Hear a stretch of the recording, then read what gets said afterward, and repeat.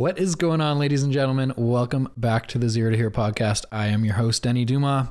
Tonight on the podcast, Dr. Elizabeth Wolkovich. She is a climate change expert. She focuses mainly in the biological sector, which is plant growth. We talk a lot about grapes and growing or vineyards and growing grapes for wine and how that has shifted with the Earth's temperature rising.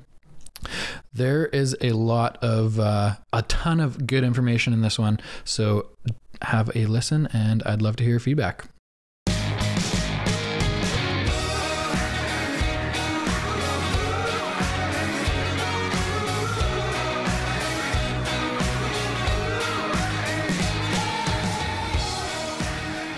Good evening, Lizzie. Thanks for coming on the show. How are you doing today?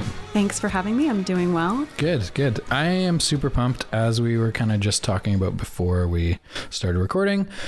Listen to a very interesting Joe Rogan podcast, and I know you're going to have to check out Joe Rogan because you have never listened to a Joe Rogan podcast before. With David Wallace Wells. He is you've met him, so why don't you give him a little bit of an introduction because you know more about him than I do. Sure. So David Wallace Wells is a journalist. I think he's now managing editor or such, or at least was when I met him a year and a half ago at New York Magazine. He is someone who got interested in climate change, causes, consequences several years ago, and he dove deep in the science. He talked to a lot of the leading scientists in the climate side. So what's going to happen with temperatures changing? He talked to the experts for sea level rise, and he went and talked to people about impacts. And he got very interested in not thinking so much about what climate scientists and researchers like myself like to focus on, which is sort of what's the average that we think will happen, because the average is by default the most likely outcome. And he wanted to talk about, well, what's the worst case scenario? And so he put together much research into this article called The Uninhabitable Earth, which was published 2 or 3 years ago now in New York Magazine. And it basically did what journalists hadn't done before, and what I think most climate scientists had zero interest in doing, which is talking about the worst case scenario, which is the most unlikely scenario in some ways. Mm-hmm. And it was a massive hit. It had tons of readership. It was the most clicked on and well-read New York Magazine article basically ever for articles that had words. I'm told he was beat out by a Lindsay Lohan spread or a couple other articles that don't actually count as, written word articles.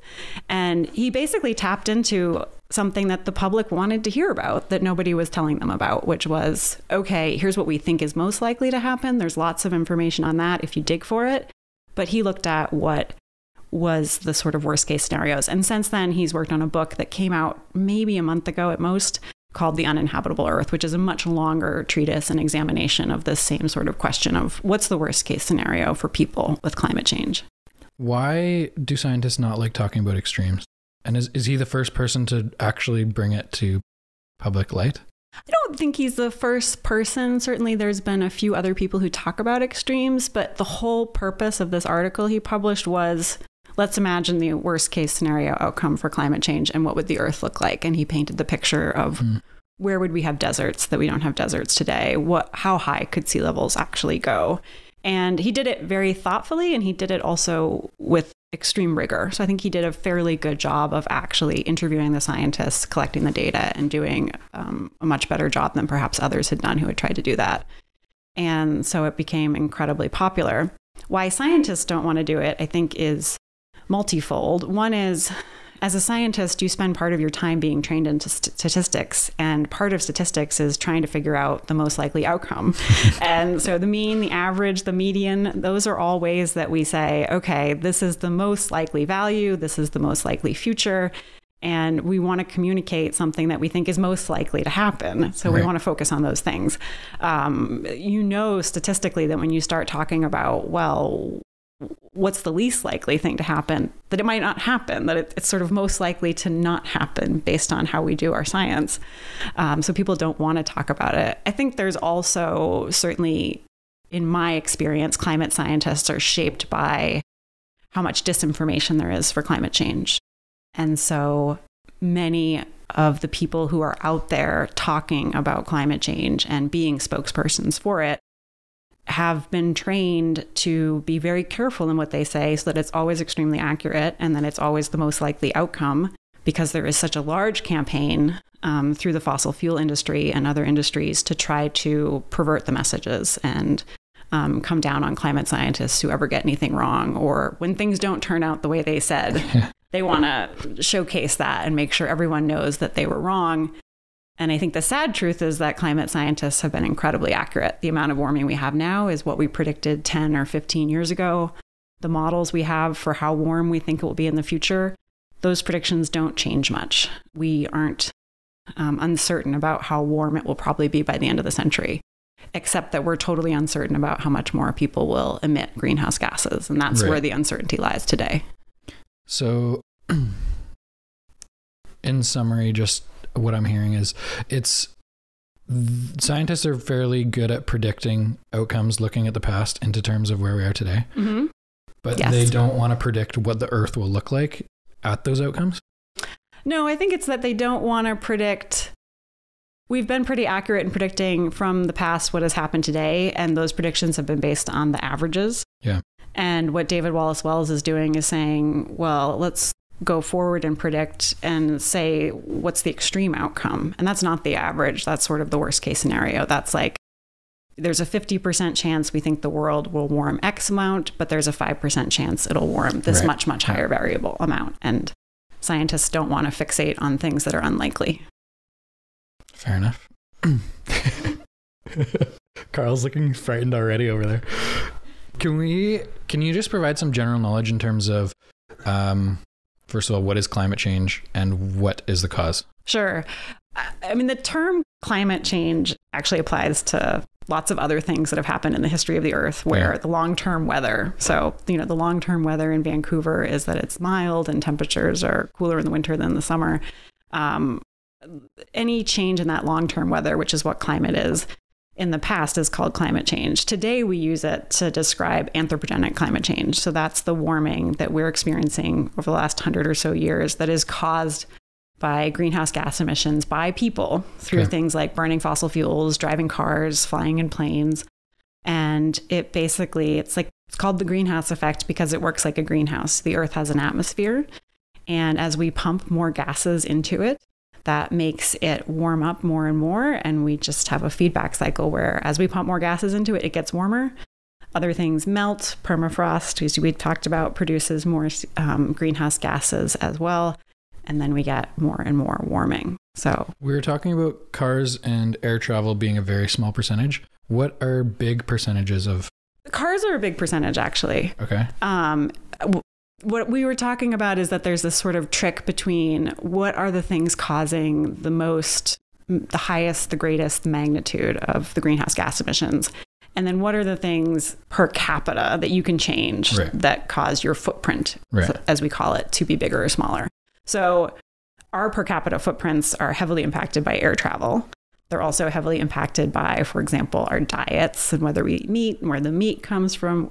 If we have children, because we're in charge of their greenhouse gas footprints and the way they do the calculations. But on a global scale, the big issues are, so for Canada and for much of the world, 20 to 30% is transportation. A small fraction of that is planes. So air travel, for example, within Canada, it's 1%. Within the world, I think it's about 2% of all greenhouse gas emissions. So if we all stopped flying planes tomorrow, we wouldn't really put a dent in the problem with climate change. In terms of being able to have an impact on my own footprint and say that I'm contributing fewer greenhouse gas emissions, not flying would be a huge way to do that for me. The other things are fuel combustion. This is a huge thing in Canada. So a large proportion of the problem in Canada is due to things like the mining industry, the fossil fuel exploration part of fossil fuels, and forestry. Those are, I can look it up. I had it written down, something like 20 or 30% of the problem. And then there's smaller pieces. Agriculture is around 10% in most countries. So we actually produce greenhouse gases when we grow the plants that we want to eat. And with livestock is a huge issue. And trying to see what the other ones are. industries that aren't covered by transportation or fossil fuel combustion. So that's things like the chemical industry has a pretty large impact, somewhere between 3 to 8%, depending on the country. And those all add up. So transportation writ large, trains, planes, automobiles, a lot of that is really big trucks, the trucks used to transport food, the trucks we're not driving. That's 20 to 30%. And then the biggest problem is fossil fuel combustion. Part of that is heat and electricity that persons and people use in their homes. And then a large part is exploration, mining, as well as heating public buildings and things like that. So carbon footprint, greenhouse gases, this is heating the earth. Yes. Quicker than it should. Much quicker than is good probably for any of us. So what side effects are we seeing from, well, let me ask you this. What temperature range are we talking about that the earth is heating? So the earth has warmed about 1 degree Celsius since the late 1800s. Most of that warming has occurred since the early 1980s. And people often talk about like the global thermometer temperature. The globe has a fever. And I think it is a good comparison because when people have a small change in their temperature, that's a big deal. And for the globe, it's the same thing. A 1 degree C temperature change is enormous. That is the warmest the globe has been in probably hundreds of thousands of years. We're projecting somewhere between a 3 to 4 degree warming event by the end of the century. We're really ramping up the heating that we've caused. And a 4 to 6 degree cooling event would be an ice age. So hopefully that helps put things on the scale. You know, the good side of the climate change story, and I think also a side that can help people understand how big these degrees of warming are. So a 4 to 6 degree event of cooling would be an ice age. We aren't having an ice age anytime in the future that we know of. Whereas based on our climate records, we should have been heading into an ice age soon.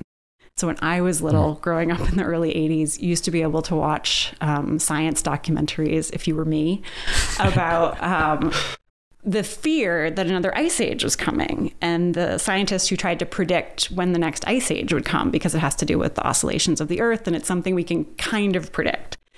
And how could we have a better, sort of a clearer and a finer resolution on, is it going to happen in 100 years? Is it going to happen in 700, 2000? When's it coming? And, you know, this quiet little thing was happening at the same time I was watching those TV shows as a kid, which is that humans had obliterated the next ice age, which would have been a problem. I think we'd all agree that an ice age would be a problem. And yet we've caused the opposite of an ice age. We're about to warm the globe on the scale of coming out of another ice age that we don't need to come out of. So it's an immense amount of warming. It affects how plants work, how we're going to be able to actually deal with where people live. The sea level rise consequences to me are the greatest threat. And it'll change the disease factors. Lots of things that make your life good about where you live probably have to do with how hot it gets or how cool it gets. And so you'll see a lot of changes that are immediate, like summers in Vancouver have been warmer. Mm-hmm. They'll keep getting warmer. And then you'll see these knock-on effects, like diseases that couldn't survive the winter, or vectors such as mosquitoes that never survived the winter are going to start showing up places where we didn't have them before. And so I think it's hard to think through all of those consequences, but they're enormous. So from the late 1800s till now, it's gone up approximately 1 degree. Yeah, Celsius. And for the previous 10,000 years, it was very flat? So the previous 10,000 years are an era we call the Holocene, which is the sort of modern warming period. And so, yes, for the previous 10,000 years, we had small fluctuations in little parts of the globe. Like there was a period in Europe called the Little Ice Age where it got a little cooler, probably not on the scale of 1 degree Celsius. We had minor cooling for a year or two in the 1990s due to the Mount Pinatubo eruption. We certainly saw 1 or 2 year anomalies, or sometimes maybe a couple. I don't know how long the Little Ice Age lasted for, but certainly more than 1 or 2 years, but nothing on the magnitude of 1 degree Celsius. And if you go back before 10,000 years, you start to go back into the last glacial period when there was a glacier across most of North America. And remember, Canada's still rebounding from the last glacial maximum. Like literally the earth in Canada is still coming up from the weight of the glacier on it. So these were massive changes just for the earth being a relatively tiny bit cooler. 1 degree to me doesn't sound, and I'm sure for a lot of people doesn't sound like very significant, but I think the way you just explained it makes more sense in terms of like the human body rising a degree is a lot. You have a fever or whatever. And I think that's why it's been one of the good examples, is because that's a spot where, 1 degree is a huge amount.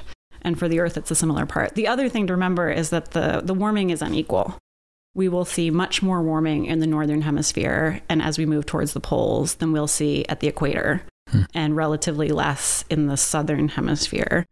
And so Canada is one of the places on Earth that will warm by far the most. Europe is as well. Europe has already warmed much more than 1 degree Celsius. If you look at France, it's warmed at least 1.6, maybe 1.8 degrees Celsius. So this is a 1 degree average. And places like northern Canada are looking at 8 degrees Celsius potential warming by the end of the century. That's more significant. 8, geez. Well, this is the maps I look at constantly. You see this, it's the oranges and yellows in the sort of US. And then as you move up and get closer and closer to the Arctic, that's where the most extreme warming is predicted. And those are places that have already seen upwards of 2 degrees Celsius warming. So they're already en route to 6 to 8 degrees warming. What causes that? Why is it located up there? It's a mix of things. A big part of it is just how the ocean climate works. Part of it is how the climate system works. And the other issue going on is that that's a place where there is no land under the sea ice and the Arctic area. So when that goes, it allows for a more rapid feedback to warm that polar cap. Whereas Antarctica will always stay a little bit cooler because there is a landmass that will hold on to those glaciers. And we certainly do expect, under most scenarios I've seen in the near future, to have an ice-free Arctic for the summer months. And part of that feedback is that the northern hemisphere and the parts closest to the Arctic will warm an enormous amount. And so if 1 degree sounds low, you can think of it in comparison to the human body temperature. The other thing you can think is, if you live in a northern latitude, that 1 degree is much lower than what you are going to experience and have already experienced. Right. What are the side effects on the Earth right now that we're seeing in the last 100 years of 1 degree going up? I mean, there's lots of indications of sort of simple things that we expected would happen. So what I study is plant phenology, which is the timing of recurring life history events. So things like when birds start migration every year from the tropics, or when they lay their first egg, when tent caterpillars come out on Vancouver Island. I study specifically leaf out and flowering of plants. That's moved up an average of 4 to 6 days per degree Celsius, except that there's again variability. So places that have warmed more, that warming has caused a greater advance in spring, and early species advance much more. So the cherry blossoms in Washington, D.C. are some of the earliest spring species we see every year, where we have a long-term record. Those have advanced 3 weeks. Wine grape harvests in France have advanced at least 3 weeks since the 1970s. So there's variability among different species and how much they change. And so the ones that are very sensitive to temperature are advancing rapidly. We also have seen impacts on sea level rise, obviously sort of the abiotic impacts. And then we're starting to more often observe shifts in wildfires. We're seeing more intense storms throughout the Pacific and Atlantic in terms of hurricanes and cyclones. And all of that is just, I think, a taster of what is coming, and is part of the reason I think David Wallace Wells and others have been trying to mobilize people to think about the worst case. Because to me, the average case is just unimaginably frightening, but I sit around and think about it all the time. And maybe it's easier to think about the worst case and try to mobilize against that. What do scientists think about David Wallace Wells and what he's doing right now in terms of exposing the extreme?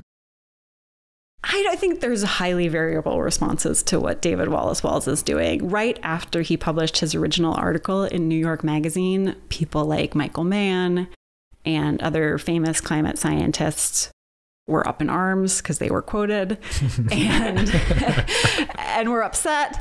And then I think the issue was that he did this amazing thing where he actually published an annotated version of his article where he highlighted almost every single sentence, and you could click on it and read the attribution. So he'd say, you can go to this paper, and this is where the data on hail and how big hail could be in the future and how much hailstorms could increase in frequency comes from.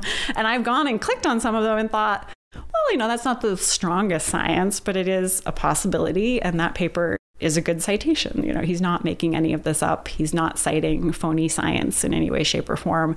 And so I think as that percolated, as he published the annotated version, as he talked to the people who were upset, many people have sort of come down. And the other thing I don't know as much about, but certainly how I feel, is that he tapped into something the public wanted to hear about. And I think for many climate scientists, that is emboldening and promising. Like if this is a message maybe we haven't been so excited to share because it's extreme, but it does get people more interested in talking about what the future looks like, then maybe that's an alternate route. And I think the other thing he's done a good job with, at least when I've spoken with him, is that sort of the idea that there's no correct way to communicate a certain message on climate change. Like, why can't we talk about the averages as well as the extremes? And I often think there's almost like a militant point of view on personal carbon footprints, that we should all be vegan and not flying on planes and have one child. I mean, you could decide what would be the best way to minimize your carbon footprint, given the information you have. I would argue it's actually really hard sometimes to figure out the best way to reduce your carbon footprint in certain cases in terms of diet or other things. We could all go do that. And I think in some ways that's alienated a portion of the population, for example, that wants to drive a truck and eat red meat. And to me, I think David Wallace Wells has offered sort of an alternative view, which is we need to mobilize action on policy. And that's a big thing that he's interested in. He could tell you in many ways how to reduce your carbon footprint. I could tell you some basics. And I would say that is a fantastic thing for you to do. It will probably spread out and influence people around you who will choose to change their carbon footprints in little ways, and that will have a bigger and bigger impact. But at the end of the day, if you're driving a giant truck and eating red meat and you're voting for the politicians who are going to push for carbon taxes and the policies that would reduce carbon, I personally wouldn't argue that you're doing anything worse for the world than someone who's not getting out the vote or isn't out there voting for those policies and is vegan and is flying never in a plane, for example. So I think there's multiple pathways to the solution, and we should be more open to communicating the multiple ways the story could go with climate change and the multiple ways you can make a difference if it's something you care about. What we kind of talked about this earlier, but is education the biggest thing? Because I feel like not very many, from my own personal experience, I didn't really know much of what was going on until listening to that podcast. And one thing Joe mentioned there was it's hard to live your life for the future. Most people are living for today, and they're thinking, if I drive across town to work, am I really making a difference? Or does it really matter in terms of the global scale? But how would you talk to people that maybe are focusing on them necessarily not having any impact? Them cutting down their carbon footprint isn't really going to change what's going to happen in the next 100 years because they're such a small little piece. I guess on the contrary, if everyone thinks it won't make a difference and no one does it, of course it won't make a difference. But if everyone is mobilized to do it, I think it will make a huge difference. And I think it has these knock-on effects that if you're choosing to change your carbon footprint, it starts a conversation with others around you who choose to do it as well. Mm-hmm. And that's where science has shown, changing your light bulbs, but then acknowledging that you change to LED lights can have a bigger effect than you think because your neighbors start doing it or your friends start doing it. And so I agree. If you just make personal carbon choices and never speak about them and never do anything else to deal or talk about climate change, it probably has a small impact that doesn't really do anything. But the reality is people who choose to change their carbon footprint are also those who choose often to talk about it. So they change someone else's carbon footprint. Right. And I think they elevate the discussion to, these are small changes I can make that I'm willing to make for the future. And that starts the conversation about the future. One of the biggest problems with communication and climate change, or with climate change and inaction, is that it is in some ways a future problem. Like the worst consequences will happen in 100 years or 50 years, or the worst consequences will be sea level rise, and we can't predict the timing of the big ice sheet collapses very well. But it will happen. And I think also people are starting to notice that it is happening in terms of communication from my perspective, there's been a major shift from 10 years ago talking about climate change with people to today, where much more people see the impact or they've heard about it. Sure. Or they're starting to think, yeah, it does really seem like we're having more wildfires, or I am really kind of concerned with how many high heat days we're having. And I think it's not a future problem at this point. It's a now problem. It is a problem where the changes we make today, we won't reap the benefits right away. We're going to keep warming no matter what we do because of the greenhouse gases in the atmosphere. But I think it's a tractable problem to reduce emissions, and that it will have enormous consequences for our lifetimes and how good they go, and sort of the disasters we have to watch or not watch due to sea level rise, and just amazing effects for future generations. Even being a kid in BC, I don't remember forest fires being an issue. Never. No, it's only like the last couple of years that it's really gone crazy. Yeah. And it's just got so out of control so quickly. Yeah. Which I guess maybe is part of the reason I'm so curious. Right? I think people in all sorts of different parts of the world, if you're impacted by cyclones, you're starting to wonder why the cyclones are so intense. If you're impacted by hurricanes, that's the same thing. Wildfires out here are certainly increasing in frequency.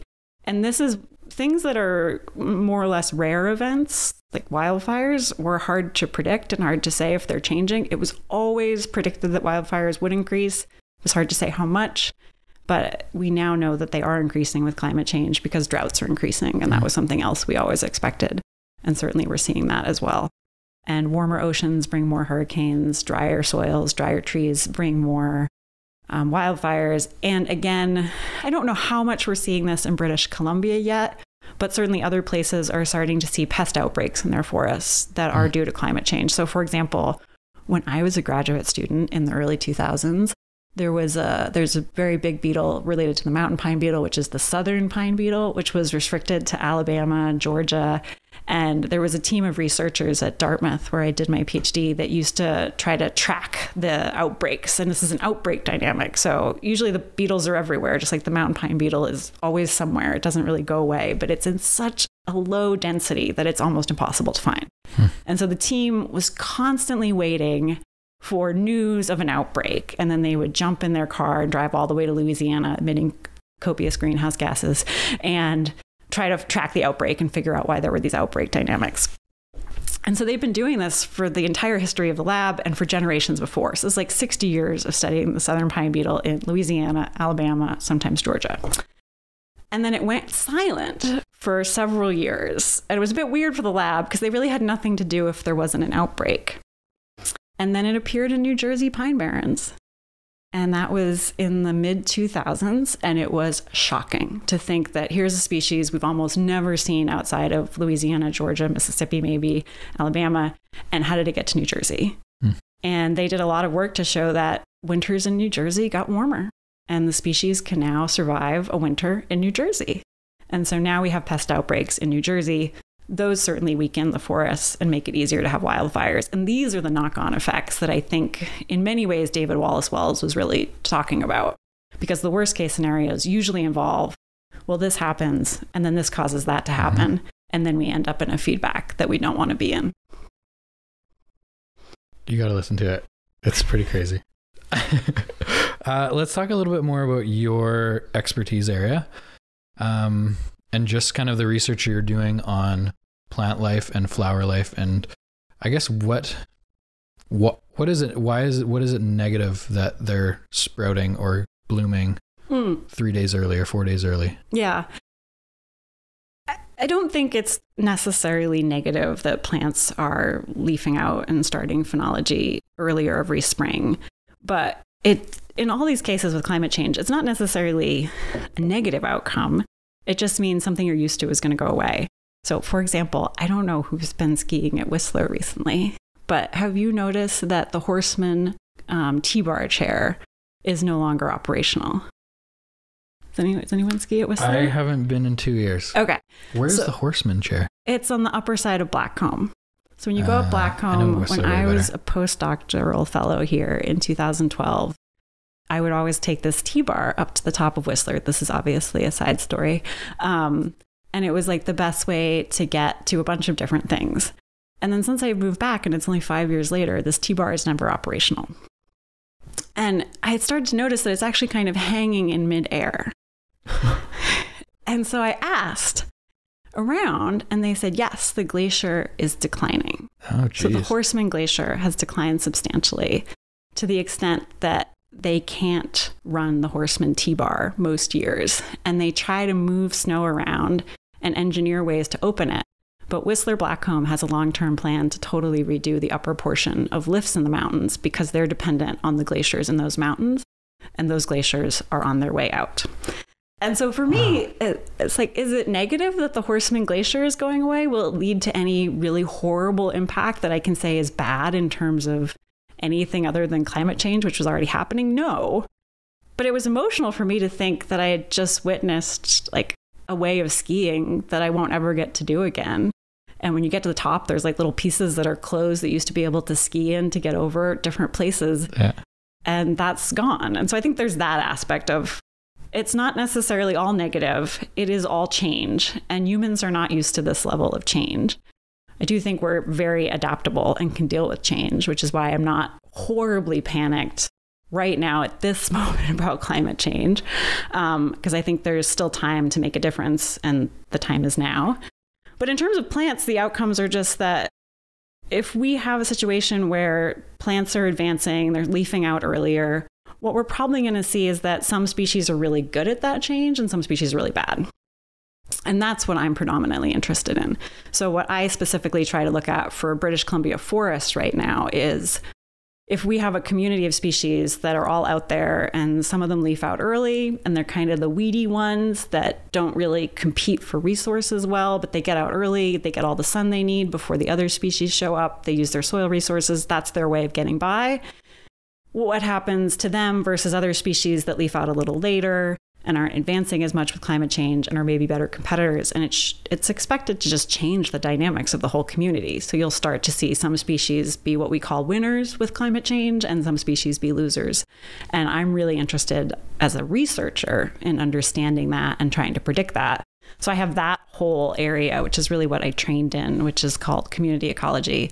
And then I have this whole separate area I stumbled into with wine grapes and climate change because 9 years ago, it was right before I moved to BC in 2012, actually. No, it was slightly before then, but right before I moved here in 2012, I finally got someone to answer some of my questions about wine grapes and climate change. Wine grapes are the most phenologically diverse crop or really plant species that I know of. If you take a bunch of different varieties of wine grapes, so like Pinot Noir is just a tiny bit genetically different than Cabernet Sauvignon, and that's a tiny bit different than Sauvignon Blanc. Actually, Cabernet Sauvignon is Cabernet Franc and Sauvignon Blanc mated, and that produces Cabernet Sauvignon. So they're all just like siblings, basically, of one another. They're like very genetically related. You can plant them all together in the same climate and you'll have some species flowering varieties flowering 6 weeks before another variety. And so, or you'll have one variety that bud bursts early and another variety that takes another 4 weeks to even bud burst. And that amount of diversity within just one little subspecies is astronomically amazing. And I think it's something humans created because they wanted wine grapes all over the earth. So back in Europe, when they were developing domesticated wine grapes, they figured out a way to get some of them to survive in Germany and some of them to survive in Greece and southern Italy. And the way to do that is to have some of them need a short, quick growing season and some of them survive a hot, long growing season. So I got interested in wine grapes because they have this incredible diversity of how different they are, even though they're just microgenetically different.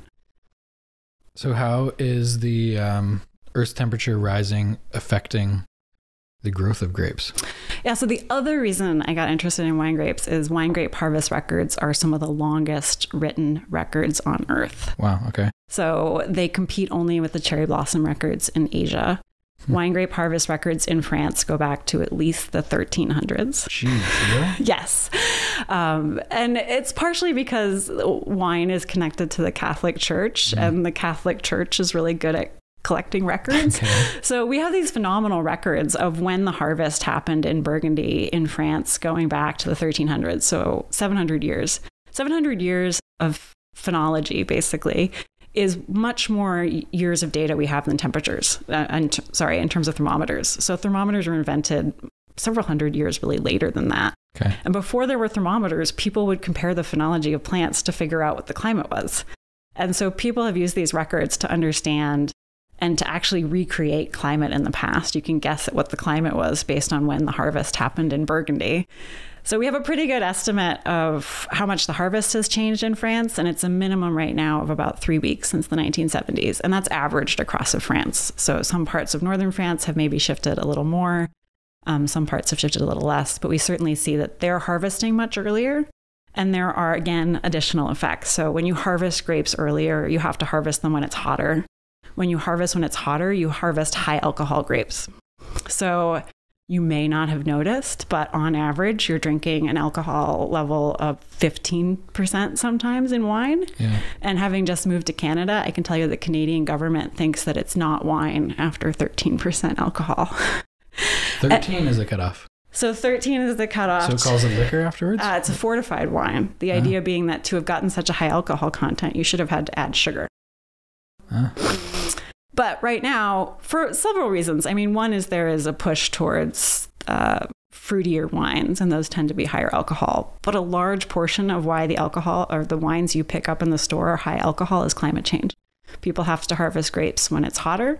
You harvest a grape at a hotter temperature, you're going to get a high sugar grape. That sugar converts to alcohol. And what would have been a 12% wine 30 years ago is 15%. I've seen 15.5%.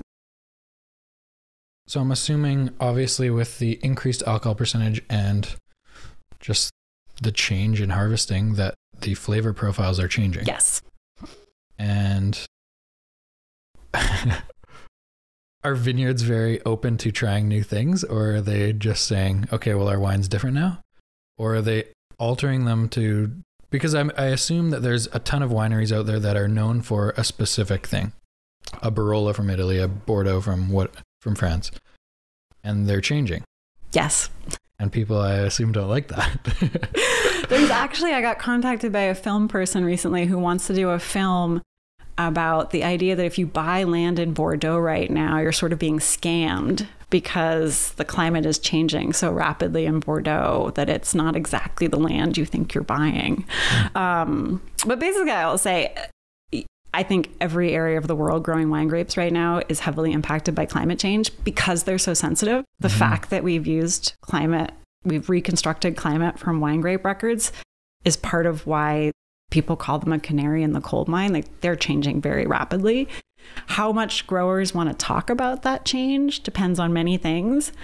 I would argue that growers in regions that can gather a very high price for their wines do not want to talk about climate change. So growers in general in Napa, California will talk to me less about it than growers in BC, for example. So I think BC has benefited in many ways from warming.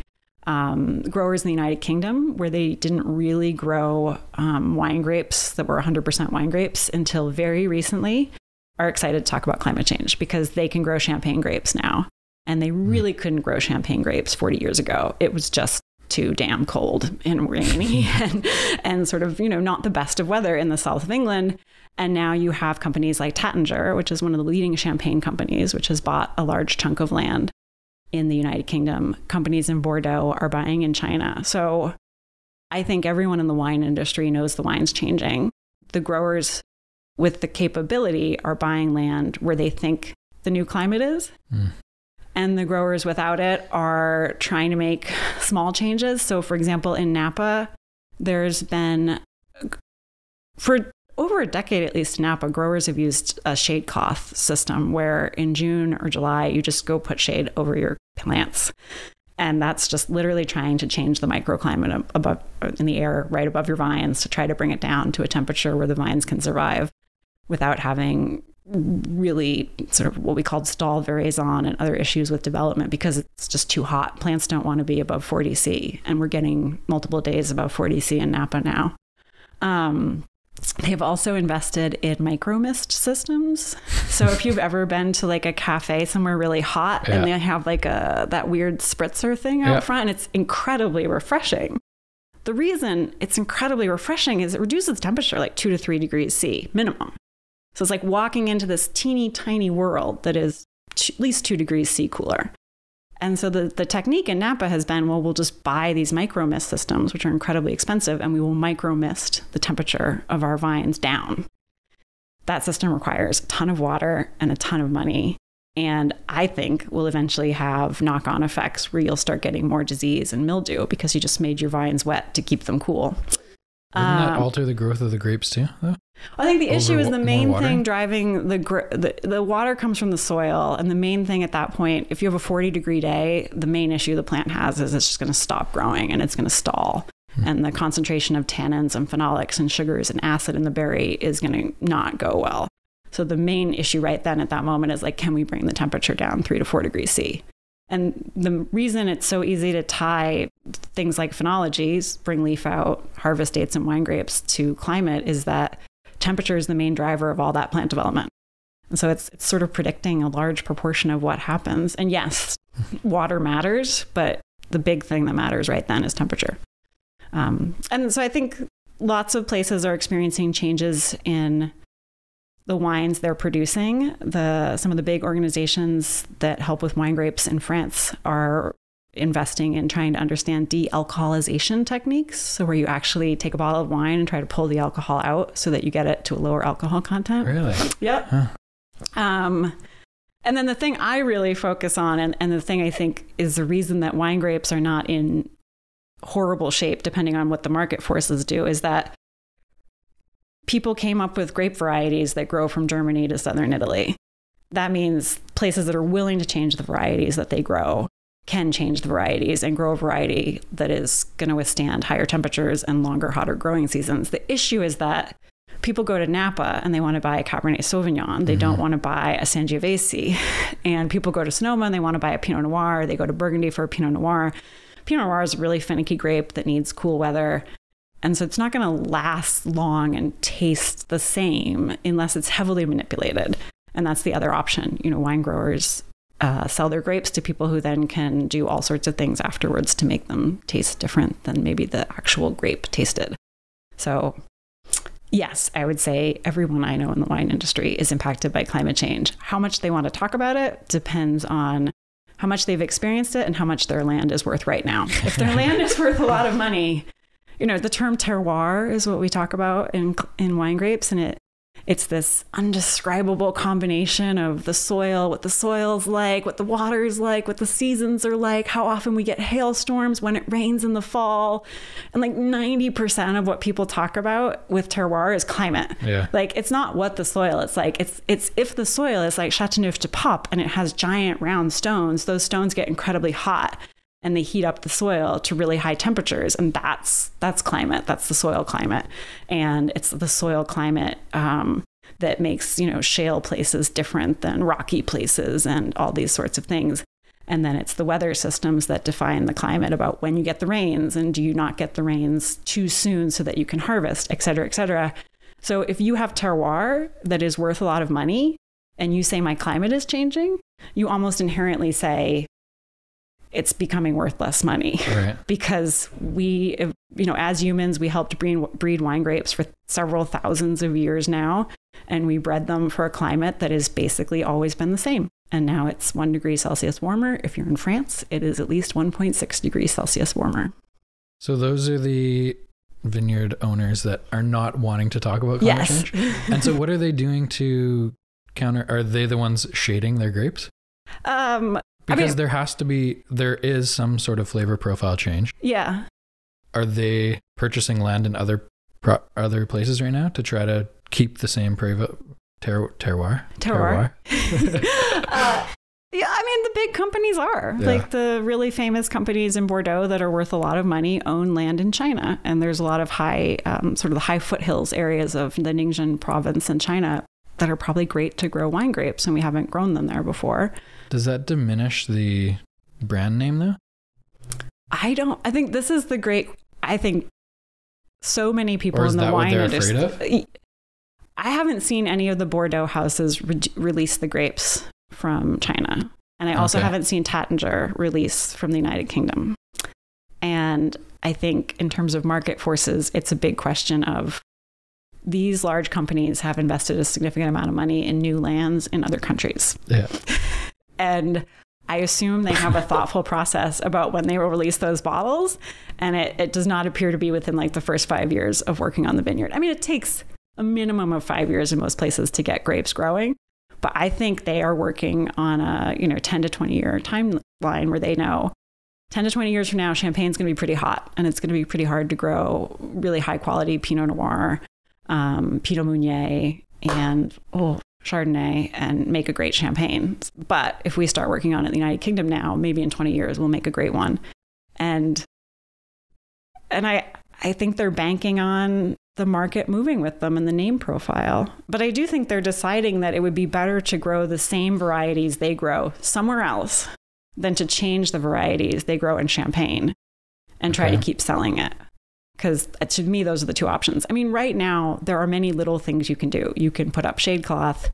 I would say micro misting is a big option, but you can certainly do it. You can also, you change how you trellis. So for example, in North America, we like to do this type of trellising that makes the grapes really exposed, but you could leave more leaves on and try to cover them. It's just sort of like basic 101. How do we make things cooler? We shade them, we add water. And that's what a lot of places are doing right now. And for the most part, in lots of places right now, that's making a difference. I think places that were already hot are struggling. Certainly, I've heard stories in the Australian wine growing industry where it's really hot already in Australia that are making more drastic changes. They're ripping up all their plants and putting in new varieties and changing the rootstock and trying basically everything they can to hold on to the area as a grape growing area. Obviously you've done a lot of research, but are you going out and visiting these places to do research? Yes. Wineries? Yeah. So I have lots of different sort of ways I do the research. I collect data, or I've been collecting data for 6 years now down in Davis, California. Davis is the premier viticulture and enology school, I would argue, for the US, if not North America. Okay. And so they have about 150 different varieties co-planted. And so I measure their phenology. When I say I mean wonderful student technicians who go and visit the vines every 2 to 3 days. And, I chat with them twice a year about how it's going. And we look at what's happening with those. There have been crazy years in Davis already where, budburst is certainly several weeks earlier than in the past in Davis. And what you see, which is what you don't want to see, is that in these really hot years, the vines sort of stall. So the berries stop developing, they stop changing color. The sugars and the acids do weird things that don't taste good. So that's one thing I do. And then more recently, I've been working with growers in the Okanagan to try to get their data in phenology and see what's happening there. And then other ways, a lot of my work is going out, meeting growers, trying to get them to share their data and create a relationship where I can see what's happening and tell them better what I think will happen. And then I also work with colleagues in France, because in France, number one, they have these amazing long-term records, and they also have an incredible agricultural service that collects copious amounts of data. Wow. And knows how much the pH in wine grapes across the country has changed, and the acid and the sugar, and has really good information on what's actually happening. Carrying over into agriculture, what happens to crops? What happens to food if we get to that 2 or 3 degree increase in temperature? And I'm assuming we're already seeing a big change in the way stuff grows in Canada and the US. I think we're seeing a big change in what people choose to grow where. So I think growers are smart, and they see the climate changing, and they are changing how many crops cycles they try to get in every year. They try to sneak in another one. For those who can, they're changing the crop that they grow. And that's something that we will just continue to see. So I think we can expect to see a lot more agricultural in Canada than we already see, because parts of the US will become too hot and dry that are currently contributing a lot to agriculture, and Canada will pick up part of that burden, is my suspicion. So I think that's the biggest change you're seeing already, that there are agricultural lands are basically moving northward or poleward, if you will, if you go to the southern hemisphere, to track warmer climates where you can start to grow crops you couldn't grow before. People are growing an additional cycle of crops within a single growing season. And then, the problem with, so one of the problems with looking at alcohol content, for example, in wine, is that climate change has a direct physiological mechanism where we can say, well, warmer climate should give us higher alcohol. At the same time, there's this person named Robert Parker who created the Wine Spectator and gave high point scores to high alcohol wines. So, you have to do careful statistics to tease out, well, how much of it is warming and how much of it is what we call the Robert Parker effect, which is why like over oaked Chardonnays and what I call like fruit bomb Cabernets are really popular today, because he likes those and he gave them high scores and people bought them. And now every Chardonnay is over oaked. It also made some of the wines more alcoholic. Agriculture has the same issue. I mean, the green revolution of fertilization has meant that agriculture has just been in transition almost nonstop since the 1950s. So it's a little bit hard to tease out the effects. But certainly we know that plants like wheat and so many of the sort of staple crops, what you're eating is you're eating the seed germ. So when you eat wheat, you're eating the seed. When you eat corn, you're eating the seed. And we know from decades and decades of plant research is that when plants are stressed, they invest less in their seeds. They invest less in their fruit and they invest more in their vegetation, or they just pull back on that ratio. So we're already seeing small changes in things like that, where we're seeing the sort of ratio of seed to leaf production is going down. So plants are investing less in their seeds. We're getting less wheat germ out of every hectare of wheat in certain areas.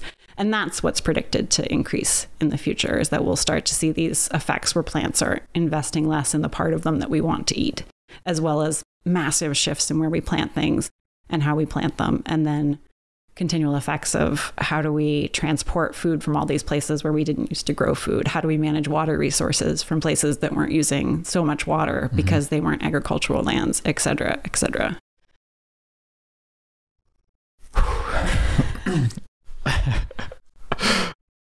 I guess a lot of the people who are actually growing grapes, whatever they're growing, crops, are just adjusting to different temperatures and soils, whether it be growing something different or moving location. Yep.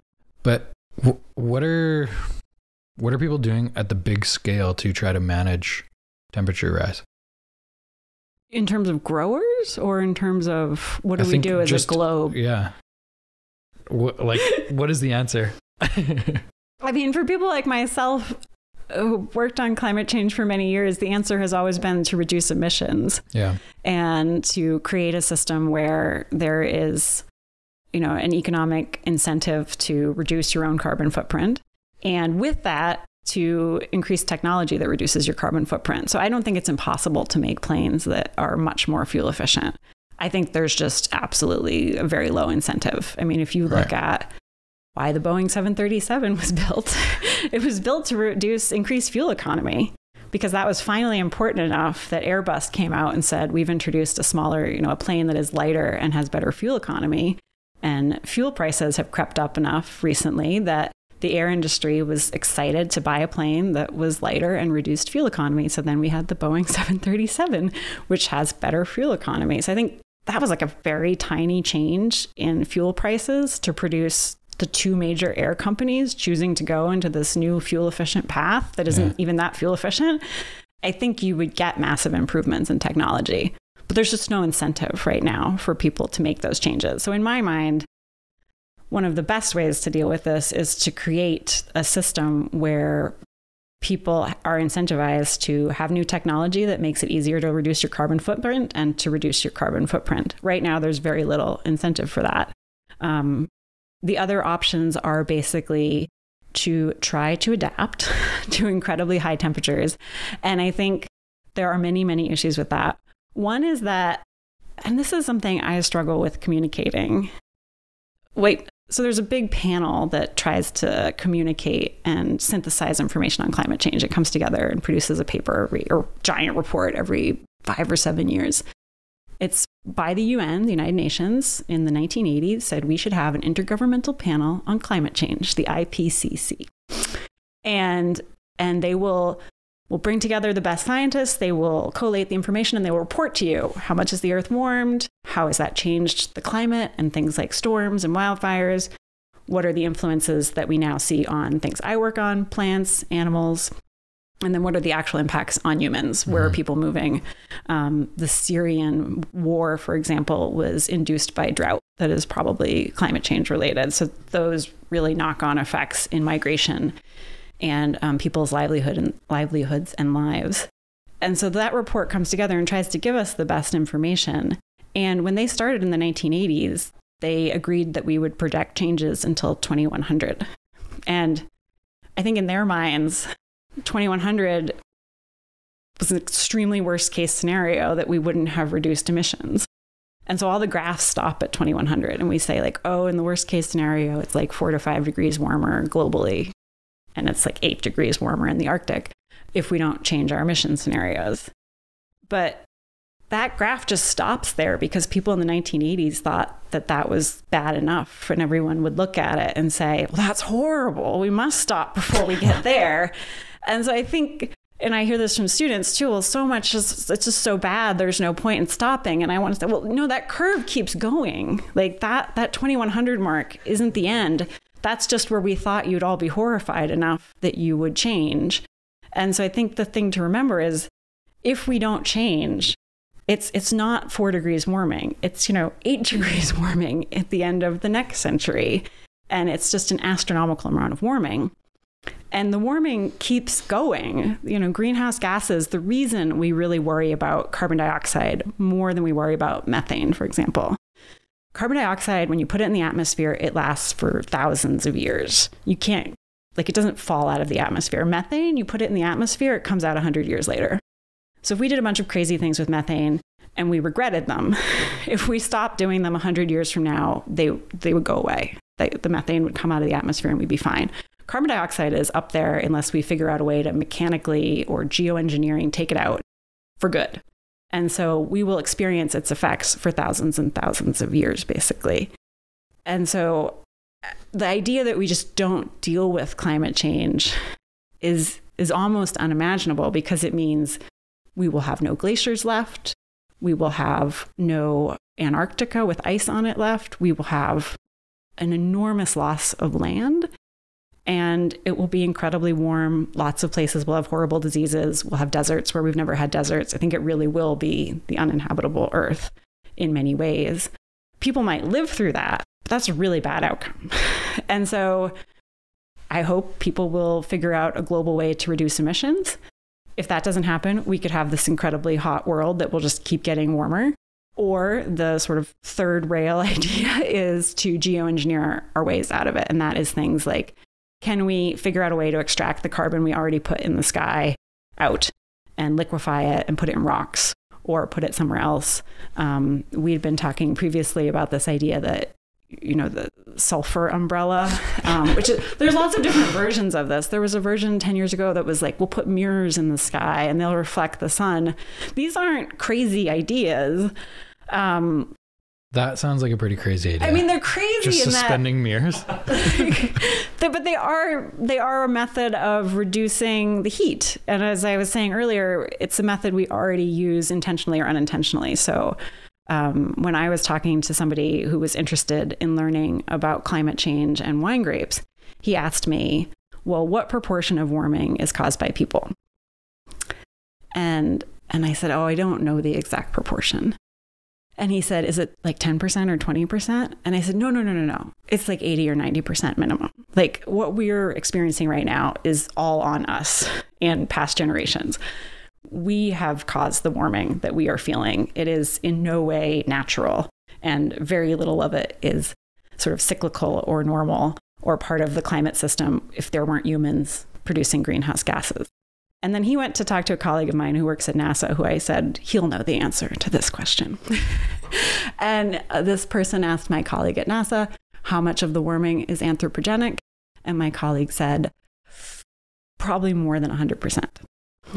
And his rationale was that, we've caused so much tremendous warming, but we've also caused cooling unintentionally. So China, for example, produces in total amount, twice as much greenhouse gas than any other country. So the US is second, but China's double what the US is producing. So China, arguably is producing a lot of greenhouse gases that are very, very bad and should cause lots of warming. People try to do accounting and attribute warming to different countries and say, well, the US is responsible for this amount of global warming and China is responsible for this amount. And in those calculations, China is usually responsible for almost no global warming. And part of that is because they've only been emitting a ton of carbon recently, whereas Canada and the US, we've been at this for many decades.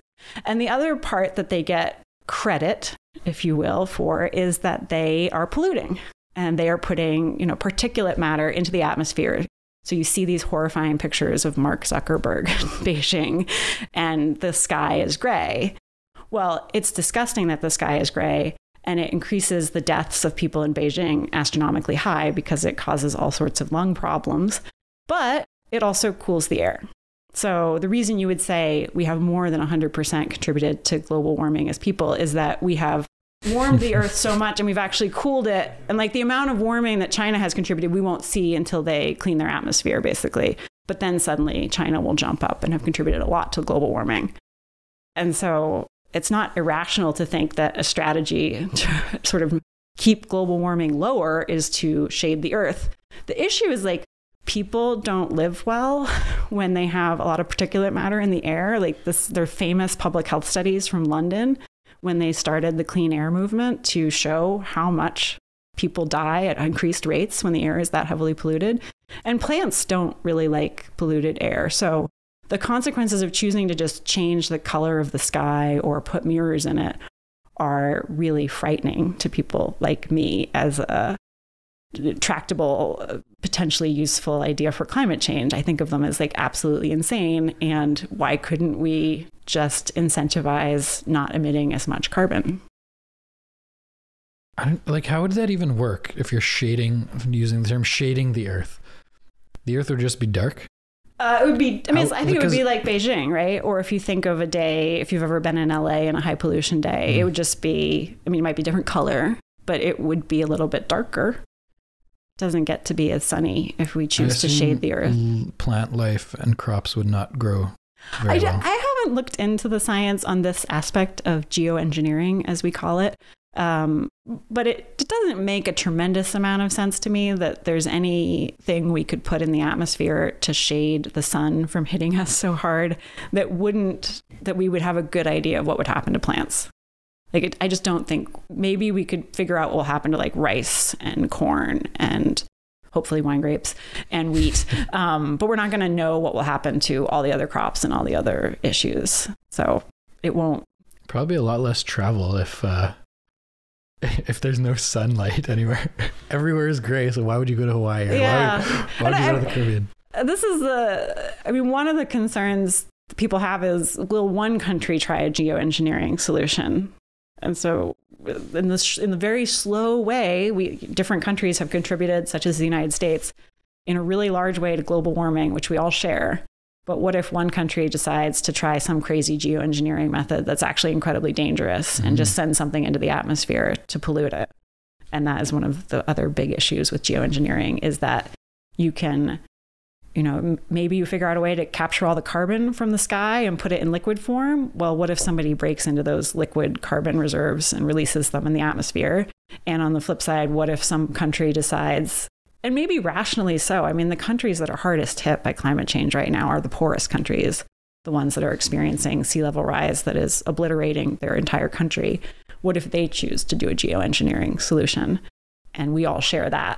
And the thing that's shocking about it is just the time scale, right? We actually chose to do the reverse on a very slow, long time scale, but we're horrified by the thought that one country would try to reduce climate change in one short snap.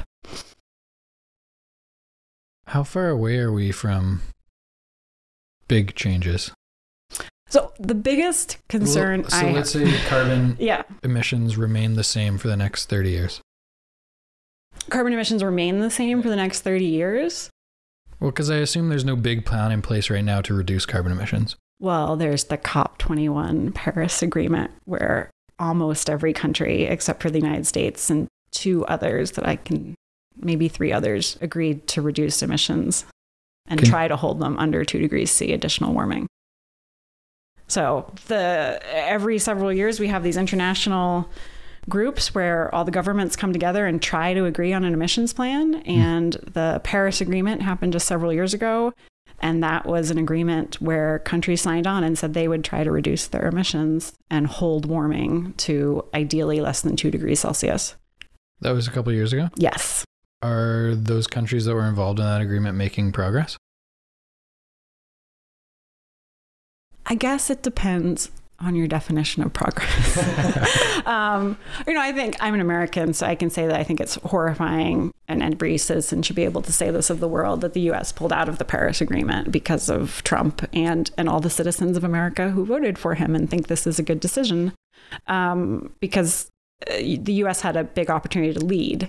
And I think the U.S. has this massive technology sector. I mean, if you look at where emissions come from in the U.S. versus Canada, what you see is that Canada is kind of worse off because we're still a resource extraction country, because we still have mining exploration, because we still cut down forests and ship them overseas. And that's our carbon footprint that we carry.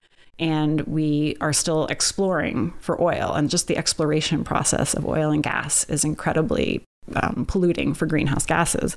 So U.S. has this huge technology sector where you could really incentivize new technology for climate change. So that's not progress. If you look at places in Europe, they're reducing their emissions and they're changing their policies. And I think they have a good shot of actually hitting their targets if they keep electing officials who put that as a priority. Canada's kind of trying. They're not doing great. They're not doing as well as Europe. And then the big questions are, what will China and India do? Because those are two of the biggest growing economies. China is trying to reduce its emissions, at least on paper. And so I would say there is a little bit of progress. Emissions in many countries are going down. Just a little. But if China puts something in that they have to watch pollution, then there's just that much more carbon. No, I think whatever happens, China will end up getting rid of the pollution that they have and will contribute more to warming. And that's sort of, as a climate scientist, the part that's kind of hard to communicate and so frightening is that it's going to keep warming. And that's why people don't want to do anything, because it's probably not going to make my day-to-day life better if I push for incentives to reduce carbon emissions outside of the sort of intrinsic peace I would have in knowing that the world is headed in the right direction versus headed towards, massive sea level rise. And I think in general, many of the big countries that signed on are heading in the right direction. They are not heading fast enough. There's just as she's talking, Carl, there's so many things that pop into my head, like sea levels rise. Lots of coastal communities are now underwater. Where are these people going? Our deserts in the Middle East are too hot to survive. Where are these people going? Where are the crops being grown? Yeah, there's so many questions. Where do you go for good accurate information? Oh, yeah. So you emailed me a few I'm interested in XYZ, and my main place that I recommend people go is climate.nasa.gov. So climate.nasa.gov. This is a US site. And can you write that down, Carl? Thanks. It's fantastic. I mean, it's a beautiful site. It's easy to navigate. They update it daily. So I can find out what the carbon parts per million are today. I can find out the current best estimate for sea level rise. You can look at the data. You can download the data. You can touch the data. Everything that climate scientists are talking about is in a version there, and you can dig as deep as you want to help you believe that it's going on. And I should say that at least 97% of scientists agree that climate change is happening and is caused by humans. And that is a low estimate. I would say more like 99% of scientists who study climate change believe it is happening and that it is caused by humans. And I would even add that it is a huge problem that they are worried about. The other place that's really good for Canada is prairieclimatecenter.ca. And I think they are out of somewhere in the prairie. I want to say Winnipeg, but then I'm going to be worried I'm wrong. But they do a beautiful job of putting together data for Canada specific. And so if you want to see the breakdown of where emissions come from, transportation, big trucks, little trucks, trains, planes within Canada, all of that is on Prairie Central, as well as forecasts for what do we expect the drought levels to be like in BC in the winter versus the summer versus the spring, all that sort of, you can really dig down and see what the predictions are for Canada. And what you see is this, it's sort of like yellow and orange, or it's really orange at the bottom of Canada. And it's this deep, dark red that's almost black in terms of how much warming we predict at those higher latitudes in Canada. You mentioned most scientists are on board. Yes. Will agree that this is happening. Yes. Let's say it's 1%. What is that 1%'s argument that this is not happening? I have actually never met one of these 1% people. Is it not that it's not happening? It's just that humans aren't causing it? So I think this has shifted over time. One of the early consensus studies came out in the 1990s and said 97. And then there was more nuance to, okay, what do you mean by you think climate change is happening? And so the little bits of argument you will get is, well, how much of it is caused by humans and how much of it is like solar flares from the sun? A lot of the old crazy reasons for climate change we've had climate change for so long and we've now been talking about it for so long that they don't work anymore. So solar flares was a big one, but now they've actually gone down. So we were, the climate skeptics were banking on this solar flare thing. And it's been so long now that they've actually decreased just because they're this random thing that doesn't dramatically affect climate. Yeah. I don't know any scientists who don't think that climate change is anthropogenically caused and is happening. Personally, I've never met one. Where do people 30 years from now, it's 2 or 3 degrees warmer, where are people moving to live? Because according to this Wallace Wells, mm-hmm. At 2 degrees, it's basically like unlivable throughout most of the planet. 2 degrees in addition to the 1 degree we already had. So that's 3 degree warming event in sort of my context. I think it depends a little bit on so at 3 degrees warming, there are some issues with where you can live. So for example, Florida is not a place I would buy real estate. And I am fascinated by people who buy real estate in Florida in any way, shape, or form, because it's basically, if you look at any of the projections for sea level rise, Florida is gone. Like soon. Very soon. Yeah. And companies that invest in buying land in Florida have already quietly pulled all their money out of Florida. So interesting. Miami already actively pumps seawater every day to try to keep the streets in Miami working. And I think you will see that for large stretches of New Jersey, pieces of Vancouver. So there's the issue of where do people live. The places that are low-lying will be hard. It will be almost impossible to live in because of large-scale flooding and also just nuisance flooding. Just every time there's a storm, your house floods. So eventually you just stop living in your house. And then there are the issues of where is it sort of too hot or dry. Parts of Africa, parts of the Middle East. The Syrian civil war that, you can easily connect the dots to Brexit and to the crisis of sort of extremely one direction politics in parts of Europe comes from that immigration crisis. That drought is tied to climate change. So if you think of that as being like a teeny tiny taster of what the future is, I think it's really hard to know where people will go because there will be all these crazy immigration and migration stories of like what countries will let people in and which countries won't, and where will people just find a way to get in because at some point you've had so much mass migration from sea level rise. I mean, sea level rise is by far, I am fascinated by what might happen with plants and climate change and changes in forest communities. I don't think it matters or will matter. I don't think we are in a situation currently where we will have an active plan of how to manage British Columbian forests if we don't have an emissions plan. Because if we're going to have emissions continue at the pace they're at, I can't imagine where we will have the resources to be focusing on, well, which trees should we help adapt and which ones are probably going to go locally extinct, so we should do X, Y, Z differently. I think we are going to be dealing with massive migration, disease, and food security issues that will easily outweigh anything about forest community dynamics. And I think that is the global scale giant issue. So when I think of climate change as a person, it is all about sea level rise. And the amount of, we've already had sea level rise of about 0.2 meters over the last 100 or so years. We're getting 3 to 4 millimeters a year of sea level rise. And the projections are a meter by the end of the century, but I think they range from 0.3 meters at the very low, at the very optimistic end. So that would be half a meter total by the end of the century. And again, just to say, it keeps going. If we keep warming, we get more and more sea level rise. Or Sort of average projections, these aren't the extreme projections, are 1.3 meters in addition to what we've already had. So over 1.5 meters of sea level rise. That just catastrophically reshapes shorelines. Oh, totally. And I think some cities will deal with it. And,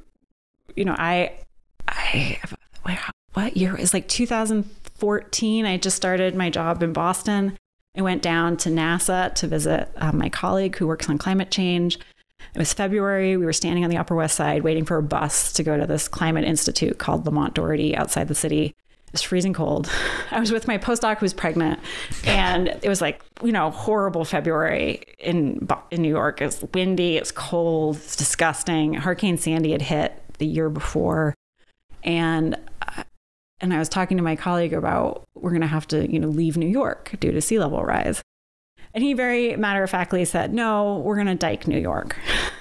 And I was horrified, mostly because of like the socioeconomic things that means. It means that the rich countries will find a way to protect their greatest property and whatnot assets, and the poor countries don't have that benefit. And it was the first time it occurred to me that probably will happen. We will make choices about which cities to try to save and which cities to let go. I think most people realistically think Florida gone, Miami gone, but places like New York, I think, will obviously try to do something about. Wall Street and south of there is all apt to be a problem with sea level rise. Parts of Vancouver, when you look at the maps, just immense parts have sea level problems. Most airports, I'm always fascinated by airports because most airports are built on fill. Yeah. So all the airports are like hyper low lying, but maybe it's easy to add more fill. But the sea level rise is just the greatest catastrophe that's coming, and most people I know agree on that. And it's also really hard because it's an area of science where we just didn't figure it out as fast as we needed to. So I think there's great work on this. A scientist named Eric Vigneault, and he's done a bunch of, you can look up Vice does a great series of videos based in the US. You can watch them in Canada.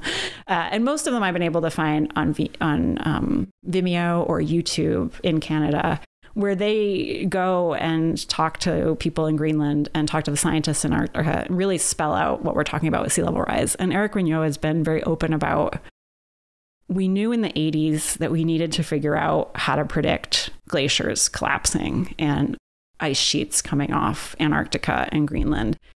We knew it was critical, but it was also really complicated. And, I remember seeing the papers coming out where they started to figure out that actually when these things happen, the water goes to the bottom of the ice sheet and starts to sort of speed up this like river that's forming underneath the glacier. And that wasn't in any of the models. When you add it, things go faster. And when a big part breaks off in this certain way, things go faster. And so they basically just haven't had time to do enough science to get really accurate predictions of sea level rise. So in general, parts of the West Antarctic ice sheet are collapsing faster than predictions 10 years ago were made. And that's a place where we haven't gotten it right. And in general, we've probably erred on the conservative side. So my greatest fear is when you see people who monitor the large glaciers in Antarctica that they are watching go. There's many meters of sea level that could go. And what part of the world goes and when is the big question. So, for example, if the way glaciers work is they put this massive weight on land, right? So literally Canada, the earth is still like by a couple millimeters every year, like rising up because we had a giant ice sheet sitting on Canada and it weighed the earth down. And so when you lift a glacier off Earth, the Earth goes up. And this is actually one of the big climate denial angles. People will say, how can climate change be true if the predictions say that when the ice sheets go off Greenland will actually have sea levels drop? And that's because Greenland actually sort of lifts out of the ground when you release the weight of the glaciers and the ice that is on Greenland. And what happens is everywhere kind of around Greenland gets a little bit of a boost, including, for example, Canada. And the places that get hit really hard are the places in South America that are further away. But the place that's melting astronomically fast right now is the West Antarctic ice sheet.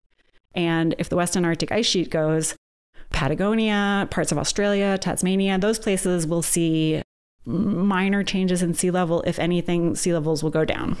And the places that will see massive increases in sea level are right here. Washington, D.C., parts of California, parts of the Canadian coast. That's where the big impact is. So the dynamics of sea level are more complicated than we ever knew. And none of them are really going in our favor. Like, we didn't screw any of them up in a way where we say, actually, we think the outcome is much better. It seems that most of the science coming out is that things are moving faster than we predicted. How did you get involved in this? I worked on invasive plants, which are invasive here as well. They're invasive in California and they're invasive here.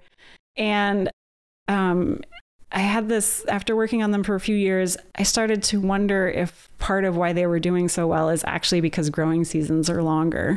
And so the plants that are invasive are these weird plants from Europe that just basically occupy the new part of the growing season. Like, they occupy the start of the growing season. There's the growing season's earlier. And they just show up and occupy what we would call this vacant niche. And so that's how I got interested in it, just watching these invasive plants and trying to figure out what made them so successful. And it seemed like maybe climate change had a role. And so I got interested in it from there. There were no good global estimates of how much plants had really shifted leafing and flowering with climate change. They were all based in Europe. And so I wanted to work on that. And that sort of one thing led to another, and have been fortunate enough. I think it's fascinating science. It's just also horrifying. How long ago was that? I have been working on climate change since 2008, 2009. So in 10 years, have you, as you're learning more and more about the science behind it, are you becoming more optimistic or pessimistic? Oh, I think I have like a nonlinear relationship with hope and climate change. I think I definitely started out, like all of us, thinking, I've heard it's bad, but I'm not really concerned. And I wasn't, 2009, not that much had really happened. We hadn't had Hurricane Sandy, which had a big impact on New York. We hadn't had, these shifts in wildflowers. We hadn't had Katrina, maybe. We hadn't had a lot of sort of the repeating impacts that were really catastrophic or sort of hinting at what was coming. So it wasn't a big part of my life. And then when I got more and more into the science, I got more horrified and really pessimistic. And now I'm more optimistic because, which is funny because we have Trump as president of the United States. And I'm very uncertain about that. I would say like the highest uncertainty I have is over that. That is not a good sign. But in some ways, I think it's better that things are bad because it's making people more concerned about what's going on. Right. And that is what gives me hope, is that more people are talking about the wildfires and the hurricanes and just the warmer days and the hotter temperatures. And that provides a conversation point for people to start thinking about what to do. And I think that's the start. I also think the COP21 agreement in Paris was a good agreement to try. It actually has the pathway to try to get emissions down. So that's the first time we've had that sort of agreement. Even if the US is pulling out, every other country that really matters is on that agreement and is trying to make it happen as far as we can tell. So that all gives me hope. And I think working with students seem more pissed off. And I think that's hopeful. They're less complacent about the problem. They seem more, annoyed and angry and want to see it change. And I think that's a good start. I do think many students and many people think it's so bad. What is there to do? And that's where I just am horrified, because to me, the message is we somehow screwed up the message and I don't quite yet know how to fix it. Because the message should have been like, we need to change this now. But if we don't, it'll be even worse the next day. We somehow have this message of it's really bad. We're screwed. And that missed the point of like, and we will be more screwed tomorrow if we don't do something today. And if we don't do something tomorrow, the best time to do something is the day after that. So it's sort of weird. Today is the day to act, unless it's not today. If we don't do it today, then tomorrow is the day to act, sort of message. I want people to know that the projections of what we've committed to aren't good. They're troubling. They're not going to be a great experience for all of us. But what we have yet to commit to is so much worse. So can we avoid that? Did you see the article recently, Carl? I think it was Canada. By 2040, there's going to be no more gasoline-powered cars manufactured. Yeah. Is that correct? I don't know. I think there is a lot of legislation. Yeah, like Germany has that, and other European Union nations have that as well. Just sort of let's get rid of, because it's not that hard. Yeah. Like the technology has even shown up, given how little incentive we've given the technology. And it's fairly affordable for cars anyway. Mm-hmm. I remember Elon Musk was on Joe Rogan, and he was asking about airplanes, and can you build an electric airplane?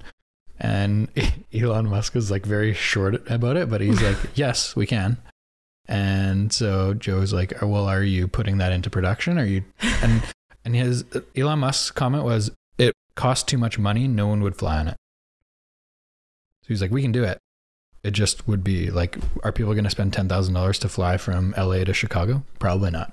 Right. But I mean, Elon Musk cars are successful because the ability to make better batteries went faster than anyone predicted. So he's sort of projecting that cost of an airplane on current knowledge and current practices. And, 20 years ago, solar panels were unfathomably unaffordable for most people. And you can look at the knowledge curve of like how much money it costs to produce each panel. And it was just like ticking along going nowhere, really. It just still cost a lot to build solar panels, still cost a lot. And then there were innovations, and suddenly everybody got solar panels because we learned how to make them cheaper. So, I mean, I assume the same thing would happen for the plane if there was incentive for it to happen. I think that was just as common as he's like, right now it doesn't make sense. Yeah. No one would fly on it. We'll end this way. What can normal, regular people do in their everyday lives to help? You mentioned one thing which I thought was cool, was like talk about it. Yeah. So say you're getting new light bulbs and tell people about it. Yes. Yeah. I mean, there's sort of two major ways to act in my mind. One is to reduce your carbon footprint. And if you do it, mention it. Use LED lights, try to bike to work, use public transit whenever you can, buy an electric car if that is an affordable option for you, and you know where your electricity is coming from, and you know you don't replace the car. So, I mean, all these things add up. If you keep replacing your car, then actually it's not a great carbon footprint. Maybe consider changing your diet, change your airline habits. There's lots of things you can do and lots of websites to help you figure out what might be the best ways to reduce your carbon footprint. Do that. You can also do carbon offsets. You can try to purchase carbon, invest in forests or invest in other infrastructure that would help increase the carbon sort of resilience of other communities while you're using up carbon. So maybe you take that flight, but you go ahead and invest in a carbon offset system. And lots of companies, especially conservation companies, for example, I'm sure other companies as well, but the companies I know are conservation companies, actually allow their employees that choice, where when they are booking a flight, they have to have a carbon offset, or they have to actually calculate that. So that actually happens. Cool. And then talk about it. That's the biggest way to have your carbon choices make a difference, is to let people know that you're doing them and they mean something to you. And then I think the other way is to try to encourage governance that believes that we should incentivize reducing carbon. And so look at how candidates talk about climate change and look at their climate action programs, and do they have one? If you're voting for a candidate who is a climate change denialist, number one, they are just dead wrong. There is no science that I've ever seen that supports anything they say in general. And in fact, that's one of the interesting things in the time I've been, and maybe this is what gives me hope, been doing climate change science, is they used to have these angles of like, it's not happening. And now they don't say it's not happening anymore. They have a messaging meeting at least once a year where they come up with new messages. And the new messaging in the last 5 or 10 years has always been, it is happening, but it's not bad. And maybe it's not our fault. So just the fact that they no longer think they can pretend it's not happening, to me, is partial progress, they now have to admit it's happening, and they're trying to repackage the happening. So don't support people who are in any way climate change denialists. Don't support people who don't have a path to dealing with climate change, and also make that voice heard and talk to other people about why you believe in that and why you think it's important. I think those are the two biggest things. I don't think it would be fantastic if they go hand in hand. If you're thinking about your carbon footprint and you're trying to encourage local, regional, and global, countrywide and global governance that believes that reducing emissions is a critical goal, But if you're not worried about your carbon footprint and you're out there like stumping for people who are at the top of trying to deal with climate change, you're making a huge change and a huge impact as well. So you should think about the pathway that works for you. Carl, anything else? Oh, that was good. Lots of information. So informative. I love it. We should put those two websites that she mentioned into the podcast notes. Thank you so much for coming on. That was very informative. Thank you. I had a great time. I'm just like so genuinely curious about it. I think everyone is. And that's one of the fascinating things to me as a climate scientist. And it's really helpful to hear what people don't know, because I sit around and know it. And it's hard for me to be reminded that people don't know it. And I think, how could you know it? It's so hard to find the information, and it's so hard to sift through it. And a lot of the reports that are released are like 40 pages long, I've noticed. It's not that hard to get the basics. That's what I really appreciated about you. She sent me a few articles today that she has either spoken or put together, and they were all like 3 pages max. Oh yeah, I've talked to colleagues who are wonderful people, and I say, what resources do you recommend for people who want to learn about climate change? And they say, the National Academy Report. And the National Academy Report is great. I think it's like 20 or 30 pages. Yeah. And I don't blame anyone for not investing a Sunday afternoon, even if it's raining, in reading that. And actually you can go to climate.nasa.gov, Prairie Climate, and get a lot of information answered there. And I would also say YouTube is way more useful and easy to reach. And there's so much good information on there. And those resources are readily available to check out. So that's what I love about podcasts, is they're passive. You listen to them while you're working out or in the car or whatever. And everyone should go listen to this bike, David Wallace Wells. No cars. Or on public transit. Yeah, exactly. That's what I love about public transit. You can just totally zone out and listen to a good podcast. Totally. Thanks again so much for coming on. It's great to meet you both. Great to meet you. That's it, Carl. That was perfect. I would love to hear feedback, guys. Hit me up on Instagram, denny.dumas. Good night.